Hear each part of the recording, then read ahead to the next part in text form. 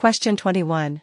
Which of the following is the best explanation for why Chris can use the optical USB mouse immediately after connecting the mouse to a laptop computer?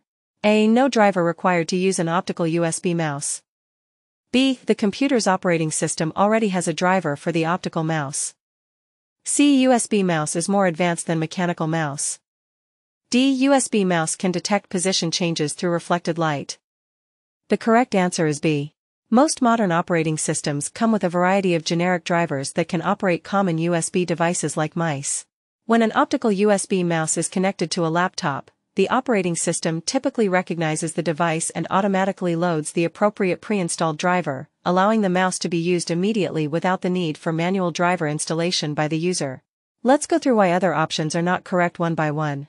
A. No driver required to use an optical USB mouse.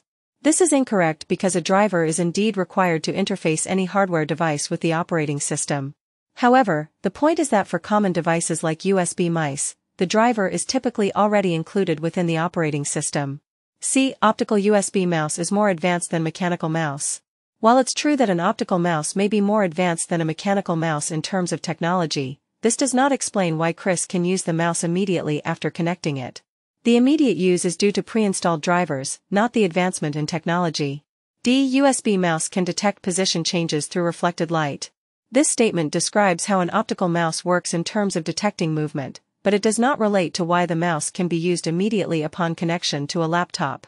The ability to use the mouse right away is related to driver installation and compatibility, not the method the mouse uses to detect movement.